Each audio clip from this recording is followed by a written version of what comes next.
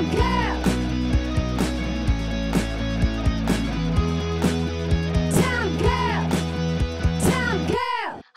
we're back. Welcome to TOMGIRL, where we talk all things sports, entertainment, fashion, and adventure. Oh my gosh, I've missed you guys. So I feel so happy we're back doing shows. So it might be a little rusty, but bear with me. We're trying out the YouTube podcast at the same time. So anyway, here we go. So being the month of love, I thought it would be awesome to have a former guest come back on who is a fucking rock star when it comes to love and being fearless in love. Gabrielle Stone is the author of the book Eat, Pray, FML, Fuck My Life. And then now she just has her second book, The Ridiculous Misadventures of a Single Girl, which has obviously got a lot of love from my dog and took me to San Francisco. But anyway, so I am so happy to welcome you to the show, Gabrielle. Thank you so much. It's good to see your beautiful face again. I'm happy to be back.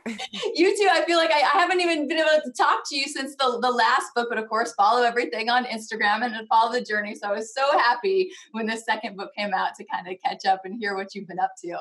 Yeah, it became very clear after I released Eat, Pray, FML that people were demanding a sequel and needed to know what happened after the Europe trip. So I'm glad that I was finally able to deliver that.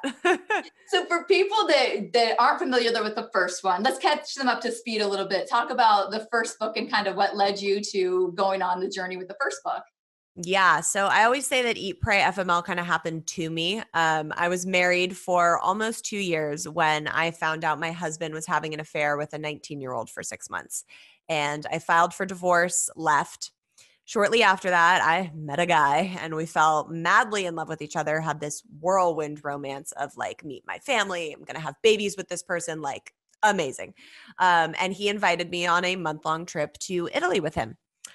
48 hours before we were getting on the plane, he told me he needed to go by himself. And I was absolutely devastated. This man broke my heart like my ex-husband never could have done. And in that moment, I had a decision to make, and that was either stay at home heartbroken or go travel Europe for a month by myself.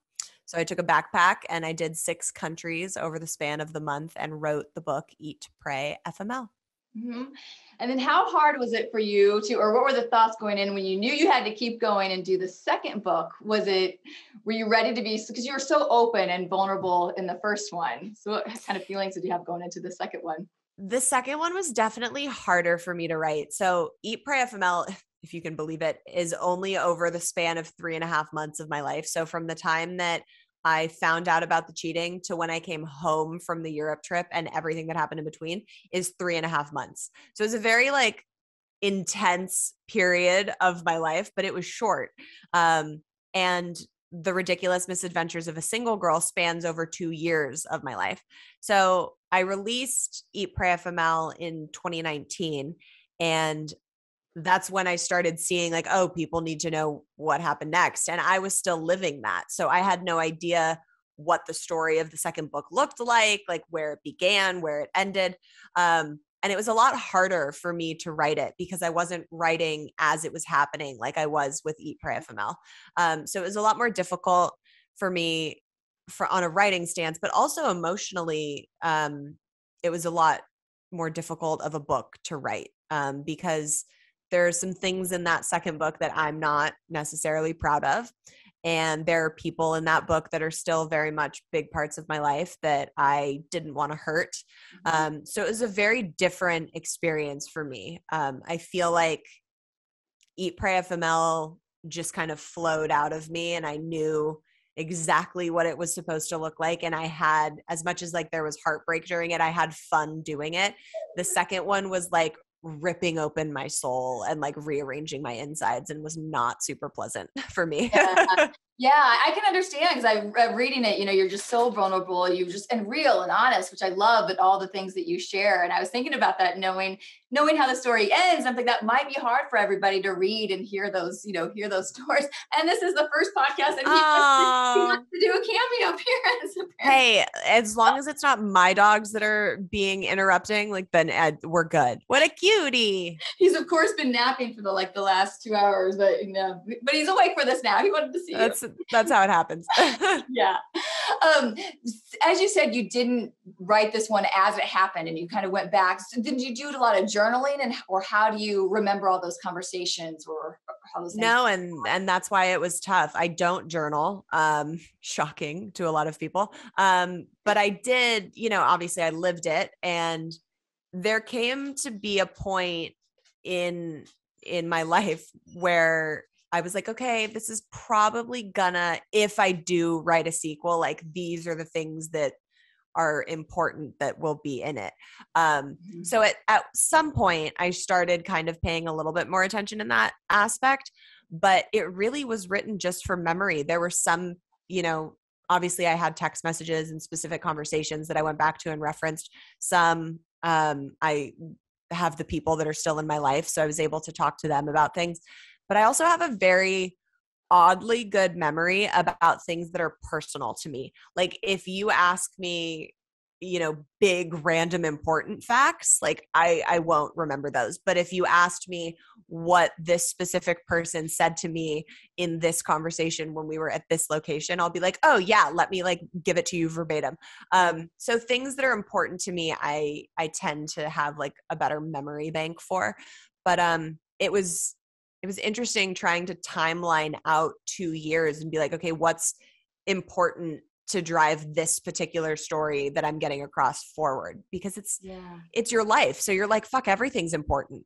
And then you send it, I sent my first draft to my editor and she's like, Gabrielle, you're not J.K. Rowling. Like, what is this? Is so long. So Eat, Pray, FML is, I think, 280 pages. And The Ridiculous Misadventures is 100 pages longer than that. Oh. So, and that's after it was cut down considerably. At one point we were like, is this 2 books? I mean, are we doing a trilogy here? Yeah. And it just felt like, no, this is one story. You just have to cut some of the bullshit out. So it was difficult for me for sure. And thank God for my editor, because that outside perspective of being able to be like, I know you feel like this is important, but it's really not, is invaluable. Well, what I love about your books too, though, is like, I wouldn't even, yes, obviously I probably, if I look back now and realize, oh yeah, it is that many pages longer, but your writing is so just conversational and just flows that you just read through your books like so fast. You just, you just keep going. And I think like your chapters are short and you just like keep turning it. So it's really a fun read. I'm so happy to hear that. Thank you. Yeah. So for people, what are they going to find when they pick up book 2 now? So the second book is a direct sequel. Eat, Pray, FML ends when I get on the plane to come home from my Europe trip. And The Ridiculous Misadventures of a Single Girl starts when I walk into my house from the airport. So it's literally like people are so funny now, because the ones that are discovering the first book now are like, oh my God, thank God I can just go right into the sequel. And I'm like, some people had to wait years to get that like second book, and they were like, I need it now. So it's so funny, like seeing the different types of readers that are now discovering it.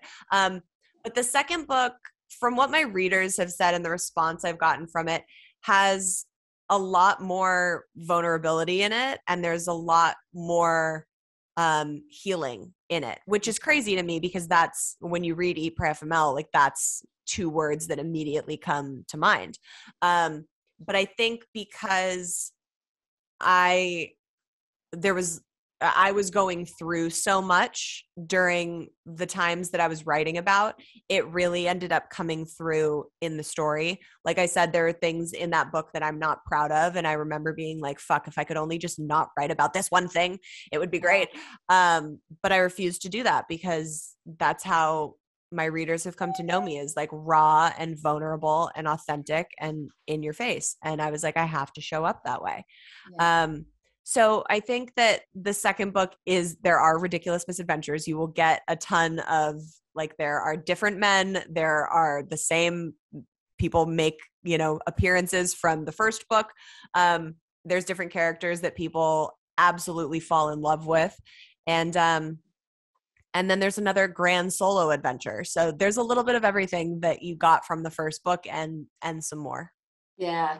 What are I love again, like if we're talk about some of the things that carried on from the first book. You did the thought onions, a lot, and when you break things down. And I know like one I really resonate with on this one was you said we came down to one that said, I don't truly demand my worth. Can you kind of explain to people what your thought onion process is and how this one was like an impactful one for you in this book? Yeah. So the thought onion is kind of like my way of assessing your thoughts and discovering what's underneath them and what's causing them, and what you need to heal in order to have different thoughts or reactions in the future. So you look at it like an onion. The first layer is the superficial thought, and that's kind of like your knee-jerk reaction that you have immediately before your brain can even catch up as to what's processing and what's going on. And then you take a step back and you get to the authentic thought. And the authentic thought is like the reaction, or sorry, no, the authentic thought is the emotion that is causing that reaction to happen. So whatever emotion is living in your body, that's the root of why that reaction is coming out in the first place. And then when you take a step back from that, you get to the subconscious thought. And the subconscious thought is really like where the real golden nuggets are. And when you can get to that, it's where like the long stemming trauma is, or a long running subconscious belief that you weren't aware of at first. And when you can get to that level, that's what you need to adjust, be aware of, or heal in order to have different thoughts and reactions in the future. And that one in particular, I think that's to me, an issue that lots of times a lot of women struggle with, losing the sense of what our worth is, or we like accept things that we shouldn't be accepting in our life and relationships. Yeah. So tell me what your experience with that was. Yeah, I mean, I think so often I would excuse people's behavior. And really specifically in this book, you see a lot of that, of me excusing an individual's behavior. And at the end of the day, if we don't know our worth and demand that and say, okay, we're not going to allow or accept anything that doesn't meet this quality, then we're doing a disservice to ourselves, because we're telling the universe, okay, yeah, that's cool. I accept that. That's good. This behavior is acceptable for me. And then you're just going to attract more of that. So when people message me and they're like, why do I keep attracting fuckboys? And like, why am I, what are you allowing? Like, what are you telling the universe? Like, yeah, this is cool. So really it's the excuse of the behavior, and knowing that an apology is not anything without changed behavior, was such a big thing and a big lesson for me to learn. Yeah. Why do you think? Because I was guilty of it. I wasted years on a similar Javier. Yeah. And, I look back and I know some of the reasons why I did it. I mean, what do you think are some of the reasons why we make those choices, or we stick with those ones that, just are toxic or narcissistic or just not right?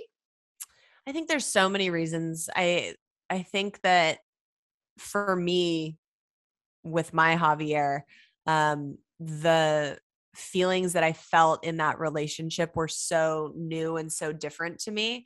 And at the time, I didn't know terms like love bombing and breadcrumbing. And now I do. And I'm like, oh, that's like literally what I was going through. Mm-hmm. This makes sense. And because of that, we start to associate those toxic feelings or those toxic dynamics with the term love.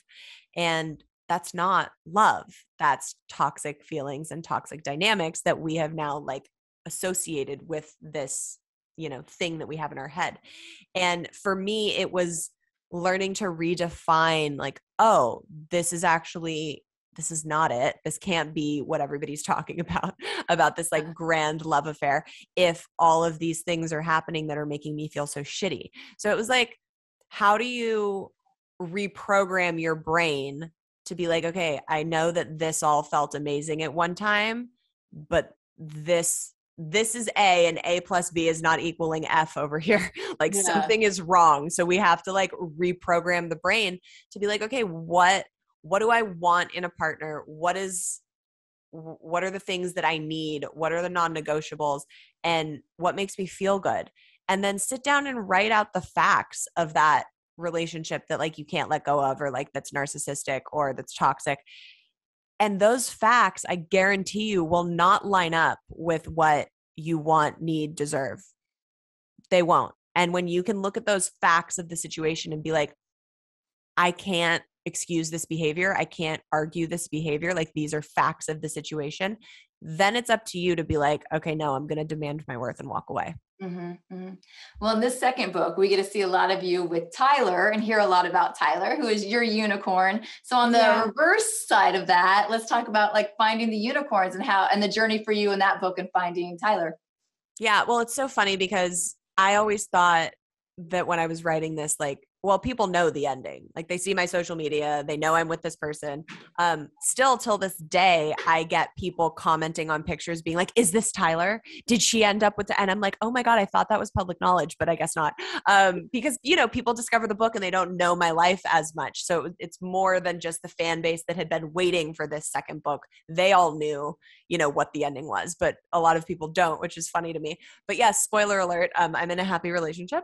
And and for me, it was a lot because I had to redefine what I had come to think love was, which was toxic.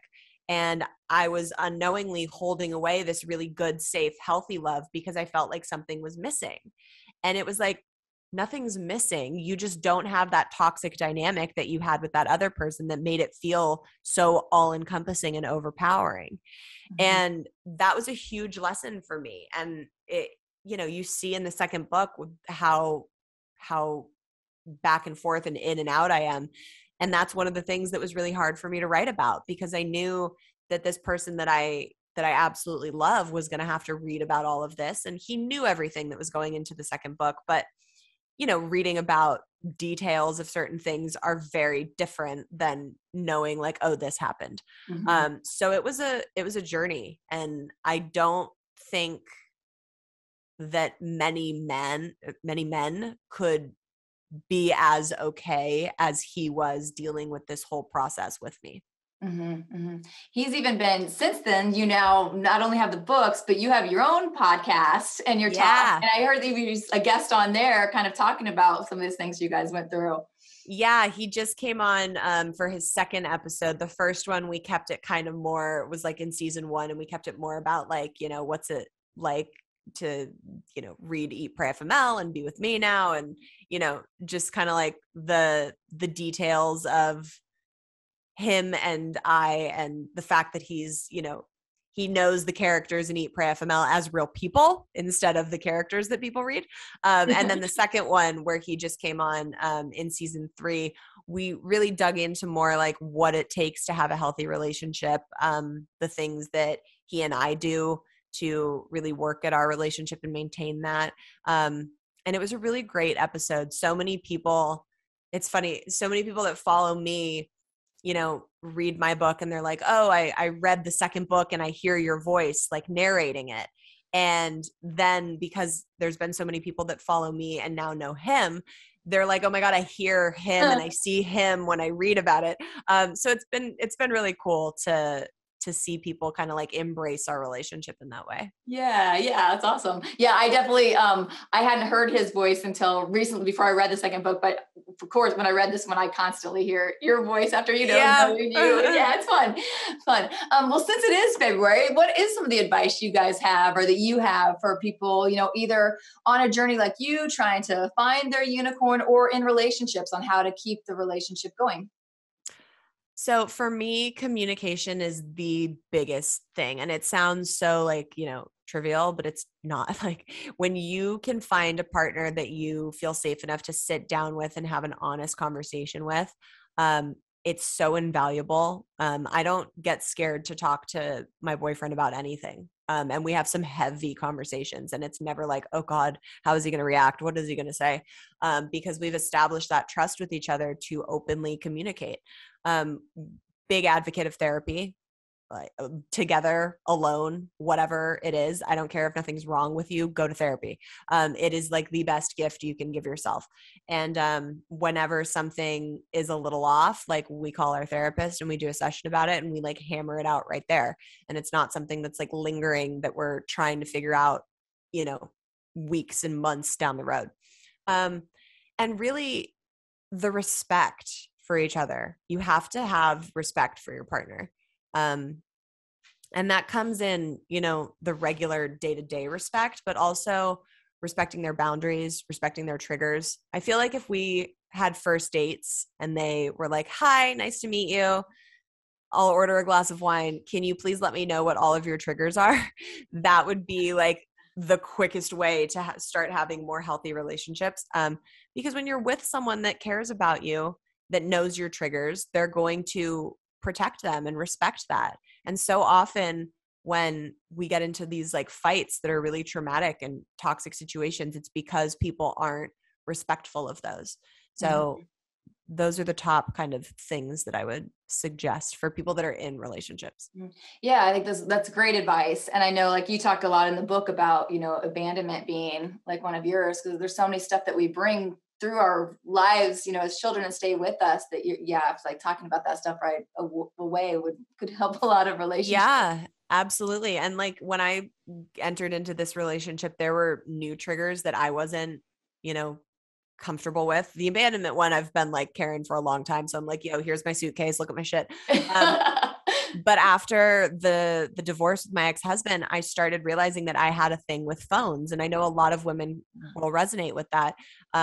Like there's this uncomfortability of like, oh, who's he texting? Or, oh, do I need to go through his phone? And it made me feel so grimy because I had never felt those feelings before. And I was really open with him about it and talked with him about it. And because he respects me and understands where that trigger came from my ex-husband, he's so laxed about it. Like he will randomly be like, "Do you want to go through my phone here?" And just offer it, to where I would never want to, but like it was the fact that it was being offered to me. When I'm sitting next to him, if he like can feel my eyes on his phone, he'll always kind of like tilt it towards me a little bit. So like I can look at it if I want to. Just like things like that make a big difference, because those triggers are real and they come from places. It's not because people are crazy bitches. It's because, they've had that behavior shown to them. Yep. So it's really important to find someone that's going to not make you feel crazy for that. Yeah, you're right. Very common behavior that happens a lot that does make us all feel crazy or feel like you're being the, psychotic one. Yeah. You also talk a lot in both of your books. You've talked about the importance of self-love. What are other things you continue to do for yourself to garner that self-love? Well, right now I've been lacking on it. As we chatted before we started recording, I'm like, I need a break. Yeah. But really it's doing things for yourself that's going to make you feel love. Like when we're in relationships and you want to make your partner or your mother or your brother or like anyone that you have a relationship with feel love, you do things that will make them experience love. So when you're trying to practice self-love, you need to do things that are going to make you happy, that are going to make your soul sing. And for me, it looks different on day to day. Sometimes it's going salsa dancing. Sometimes it's staying at home and like ordering Postmates and watching a TV show and putting my fucking phone down for an hour and having a glass of wine. And sometimes it's booking an Airbnb and leaving for a couple nights and just like getting away. Whatever it's going to be to like give you what you're needing, that is self-love. So many people think, well, okay, it's how I define self-love. So many people think it's like looking in a mirror and being like, I love you, Gabrielle, but like I feel fucking crazy anytime I try and do that. Yeah. But I think it's, that and being kind to yourself in the process, like having compassion with yourself, not beating yourself up mentally and like having these negative thoughts 24/7, and really like staying on top of yourself to A, give love to yourself, and B, like internally in your inner dialogue, making sure that you're talking kindly to yourself. Yeah, that's great advice. Let's switch gears slightly and talk about, one thing I admire is how just on it you are as a female entrepreneur and businesswoman. You've just created this whole brand in this world that so many women across the world resonate with. So can you like talk about that process, and then in the end kind of give advice on how, things maybe you learned along the way or things that didn't work, or how you really grew this from having this idea, like I'm going to write a book, to now what you're doing now? It's kind of crazy because I can't take credit for the fact that I was like, I'm going to write a book and then build a fucking brand. But that is what happened. So it really was a natural progression. I wrote the first book, and then realized that there was an audience that wanted a second one. So while I began writing the second one, it was really in the pandemic. One of my girlfriends was like, you should start a podcast. Like everyone keeps asking you, I'll produce it. And I was like, the fuck am I going to talk about? Everybody has a podcast. And she convinced me, and I was like, all right, maybe 1,000 or so of my readers will come over from, Bookland and start listening. And it just took off. Like there are people that listen to the podcast that still haven't read the book. And it's like, I never thought it would end up funneling in that way. And then from there, it was like, okay, what can I create next that my community wants? And I did this self-love journal that I released in December. That's really a step-by-step guide of everything that healing encompasses, from like grief and heartbreak and love and trust and forgiveness and all the things that you're going to encounter on your healing journey, that has like prompts and step-by-step guides, still in my voice. Like there's excerpts and stories from me. So like, it's like tough love. You get a little like Gabrielle flavor in there, but it's been really incredible to see how that's begun to help people that are working through it. And really, just like what else people are needing at the time. And social media, I have such a love-hate relationship with it, but it's been the biggest form of like how I've been able to connect with people, how I've been able to like get my book out there. I've sold more books on TikTok than like you could if you advertised it on TV. Like it's wild. So I've always had this kind of like struggle with, I need to show up on social media because that's how I'm running my business and selling my books, which is in turn helping people heal. But I also want to like move to Thailand and never have a phone again. So it's like this like weird duality that I struggle with inside me on the daily. But it's really, I've really just kind of listened to what people have asked for and been like, okay, what's the need and how can I fill that in an authentic way that can help some people? Mm-hmm. And how has your team, I know we were talking about it a little before we started, has your team grown as far as producing the podcast and shows? Yeah, it's tough because I get DMs and they're like, is this really Gabrielle or is this her assistant? And I'm like, oh my God, if I had an assistant answering my DMs, like the level of like personal information that gets sent to me on a daily basis. I don't have an assistant. I have one producer that kind of like handles the back end stuff on the podcast. And recently, like the first 2 seasons of the podcast, it was just the two of us. And on the third season, we switched to YouTube. So now we're at a network, Bespoke TV, that like hosts our site. And so they shoot the episodes in studio and do all the editing on the back end. But as far as like the core of it, it's me. Like I'm in my office looking at it. I have all of our merch in this closet. I have all my books over here. I ship everything out by hand myself, which is insanity at sometimes when we have new merch launches. But it's, like until I can't handle it anymore, which I think we're like approaching, like we're starting to get there.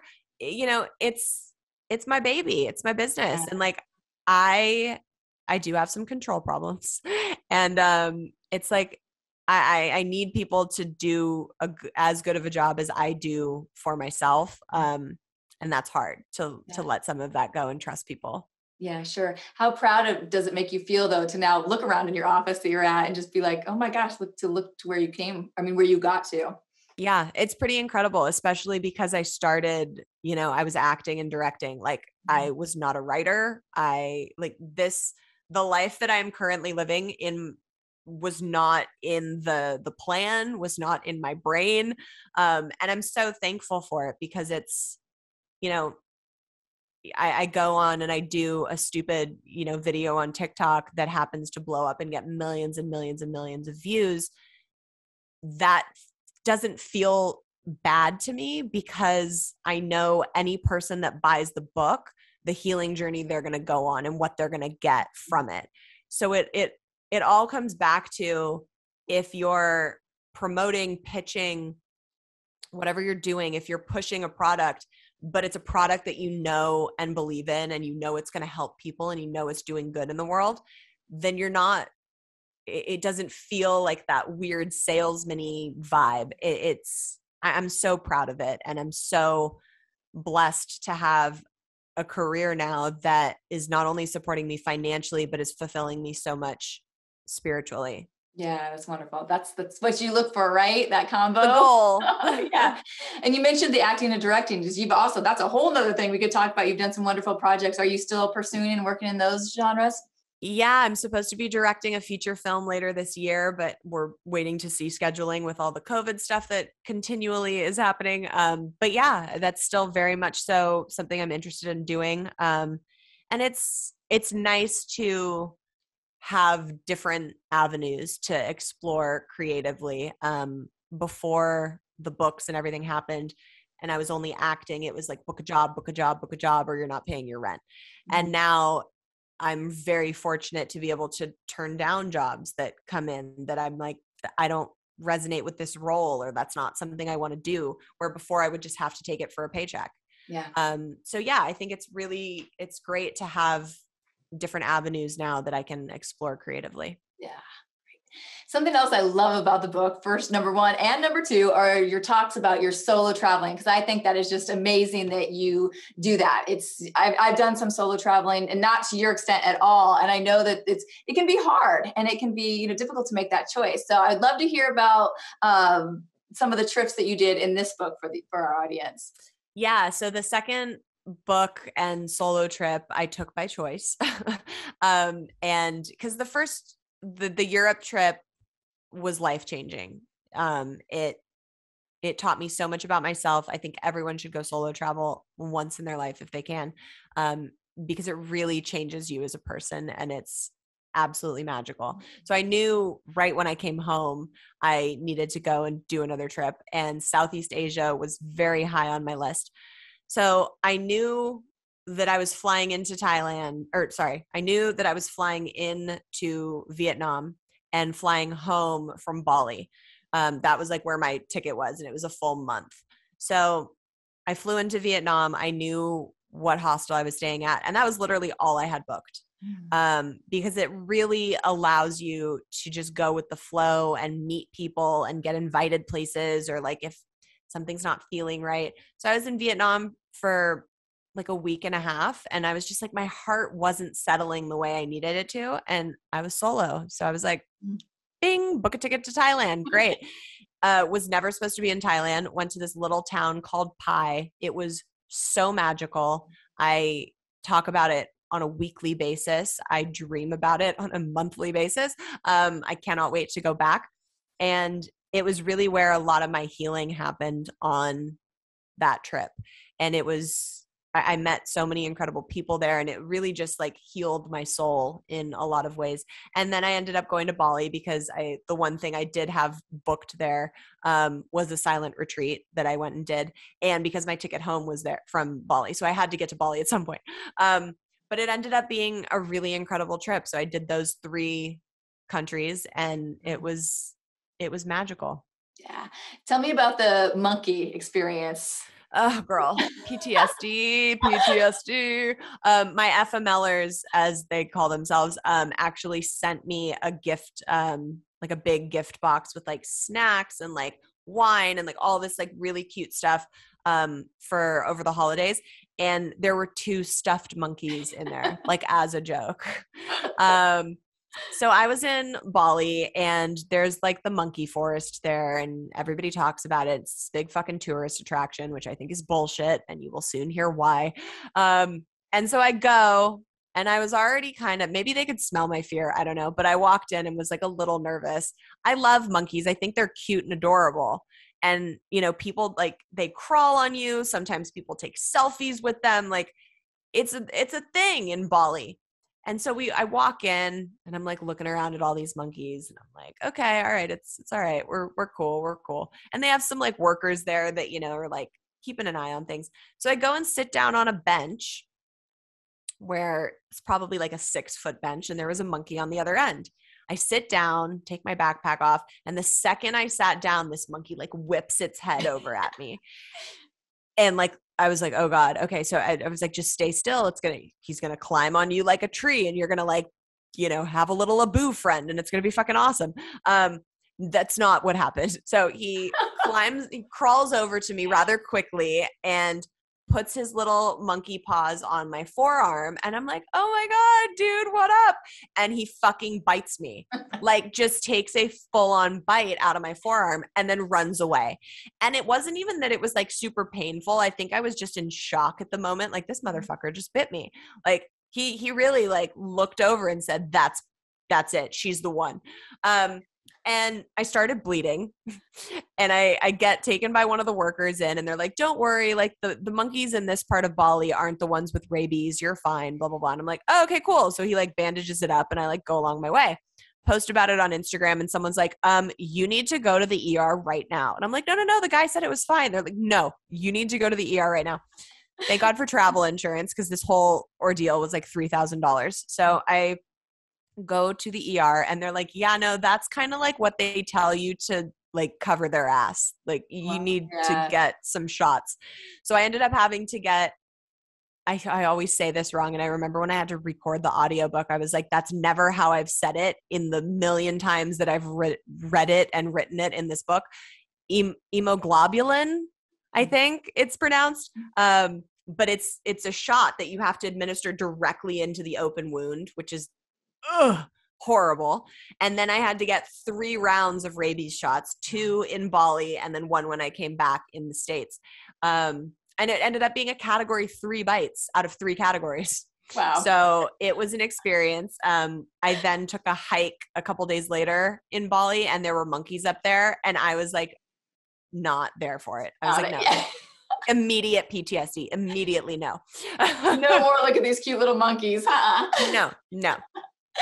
Well, on another note, maybe hopefully a little more peaceful, tell us more about this silent retreat. Yeah, the silent retreat was interesting because I've never done something like that before in my life. And, you know, there's meditation and yoga and they cook everything on site from like the vegetables that they grow in the ground. So like there's this gorgeous spread of food 3 times a day. And you really like, you do nothing. Like I've never done nothing. So it was like, yeah, I would take a yoga class or a meditation in the morning. And then it was like, and then what? Yeah. So I would read into an entire book and I would take 3 naps because my body wanted to, and I was actually letting it. And it was really interesting to not, I really like went hardcore. I was like, I'm not going to take my headphones. I'm not going to have my phone. Like I was silent. I was not talking to people for 3 days and I was not having any like technology or communication with people. And I think the biggest thing that it taught me was how much less we need than we think we do. Like the room that I was staying in was 3 walls and then the 4th wall was the jungle, and a little tiny single bed with a little canopy over it for, you know, any mosquitoes. And it was very simple. There was a no trash on site policy. So like you can't like bring a little tube of toothpaste and then throw it out. Like you have to take the tube back with you. You get your own set of dishes and you're responsible for cleaning those and putting them back in your little space. Like it was very simplistic and so fulfilling at the same time. And I think it really just enforced how much extra stuff we feel we need in our day-to-day lives. But it also made me realize how much I value connection and communication and having conversations with people. So it was an interesting journey in a lot, but people go for 2 weeks. Like I left after 3 days and was like, I need to speak to someone. Yeah. Like I can't imagine doing it for that much longer, but there was some really great gifts that came from it as well. Was there a process of like shutting your brain down and feeling it calm. Like, I feel like we have so many thoughts going through our head all the time that I would think that it may take a minute to like, okay, get those out, just be calm. Totally. That's like why I can't sleep most nights. Is my brain won't shut the fuck up. Yeah, I think the meditation helped for sure. There was a labyrinth on site where, if people don't know what that is, it's basically like rocks that are in a maze-like formation, and you kind of like very intentionally walk through it until you get to the center and then walk back out. And I would read and I would write. And it was really just after a while, like after the first day, the thoughts kind of are like, oh, all right, we're having quiet time. Yeah. So like they'll come up, but it's not as crazy as what you would experience in normal day to day when you're like at the end of the day trying to shut your brain off. Yeah. It's kind of like you turn the engine off and it's revving for a little bit, and then it like finally kind of calms down. Yeah, totally. What tips do you have for people doing solo trips or just trips like you did? Don't over plan. Like I said, for Southeast Asia, I only had, okay, I'm going to Vietnam and this is the hostel that I'm staying at for the first 3 nights. And that allowed me to change what I wanted to do often. It was like, oh, we're going to go on a day trip here. Oh, we're going to, go down to the South for a little bit. And you meet so many people that you want that kind of like flexibility. On my Eat, Pray, FML trip, when I was in Amsterdam, I met someone and they were like, oh, like I'm going to Mykonos in a couple weeks and I have an extra space in my room. Do you want to come meet me? Mykonos had never been on my list. Like that was like not even in the realm of where I thought I was going to go. And I went and it was incredible. And it was only because I didn't have stuff booked that I had to cancel or wasn't like locked into things. So it gives you this freedom, and it's so easy to travel around the two, at least like Europe and Asia, the 2 places I've been to, where you can just be like, I'm going to get on a train and go to Paris tomorrow. Like it's not like you need to plan ahead. There's always going to be an Airbnb. There's always going to be a room at a hostel. Like it's very easy and accessible to book things last minute. And there's some freedom in that. It's really, it gives you this sense of like, what's next? That's really exciting. And what about being open to new experiences, like possibly mushrooms? Right. Like that. Yes, I did in fact do a little bit of mushrooms on my Asia adventure. That still I think is one of my favorite chapters. Like when I was recording the audiobook and we got to there, like I was cackling out loud. It took me a while to get through it. And I'm still very good friends with the girl, Nina is her name in the book, who did them with me. And it's just, yeah, like sometimes you're traveling and you just got to say yes to shit and be like, wouldn't be doing this back home, but like, let's go. Right. Yeah. No, I think that's an important part of travel, right? And the new experiences, you got to experience it all. Yeah. It's, and there's always going to be things that come up on your travels internally that you are trying to work through. And sometimes some psychedelic assistance is helps you work through it. There you go. Awesome. To each their own. Exactly. No judgment. All right. So what is next for you? Right now, it's so funny because I do so many interviews and podcast stuff where everyone's like, what's next? And I always feel this like pressure to be like this. And there are those things, like there are things that I'm working on that's like coming down the pipeline. But really right now I'm being very mindful of trying to enjoy everything that's happening. Like I wrote 2 books. They're being like hundreds and hundreds of copies are being sold daily. I have a podcast that people are either listening to weekly or discovering now and binging. I just like released this journal. So I'm really like letting myself enjoy the fruits of my labor, I guess you can put it. And it's been really nice to just be like, I know there's some new big things that are going to come.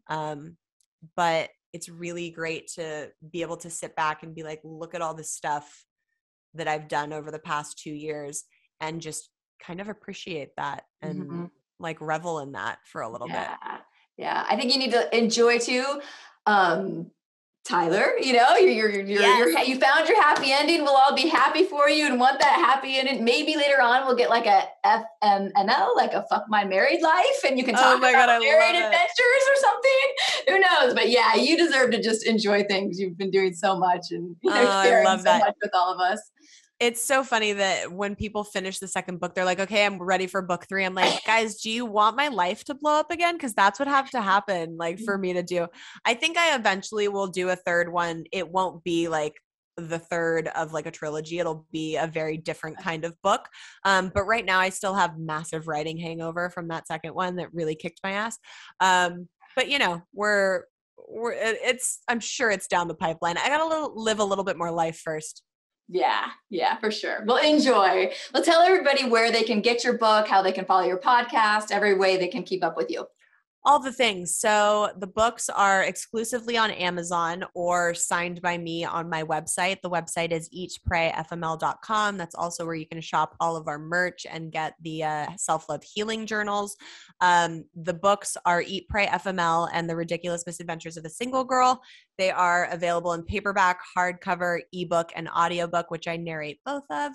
And the podcast is called FML Talk. It airs every Wednesday wherever you get your podcasts or on YouTube at youtube.com/FML Talk.